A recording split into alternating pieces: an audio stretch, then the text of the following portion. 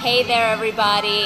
This is Kelly Schaefer of TaskComplete.com and the creator of the Concierge Academy. And I know it's a little loud here behind me, and I apologize in advance.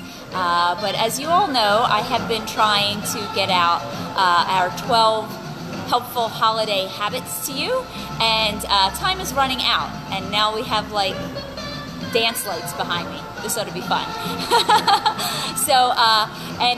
I'm all zhuzhed and bowed up here this evening.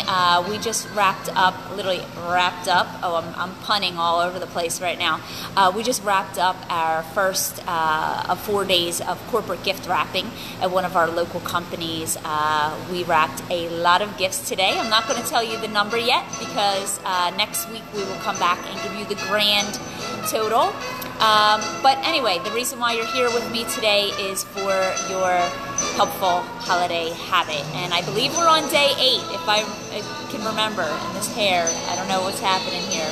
Maybe we can do that. It's a little bit better. But anyway, so my tip for you today is actually the least busiest days to do your shopping are Tuesdays and Wednesdays, and I probably should have told you that last week. So I'm coming in though, and I'm letting you know that tomorrow will likely be the least busiest of the upcoming days before the holiday.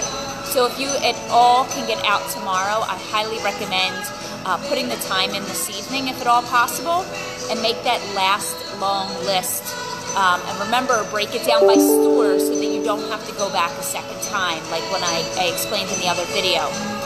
One of the other tips I have for you is once you map out all the stores and locations that you need to go to, number them on your list, and actually go to the stores in and it's going to look backwards on this on the live because everything looks backwards, but you want to go in a counterclockwise motion.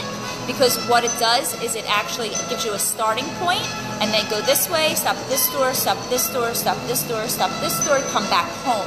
The reason why you want to go in a counterclockwise fashion is because it actually prevents you from having to make left-hand turns. And a lot of times when you're going around the mall and different stores and so forth, especially this time of year when you're in the crazy hectic traffic, you don't want to have to make a left-hand turn.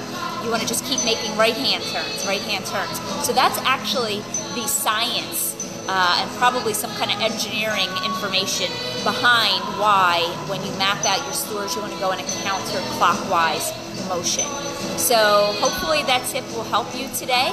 I'm going to do my best to pop in again tomorrow. We will be wrapping all day for the next 3 days. So I'm going to do my best to pop in during the day.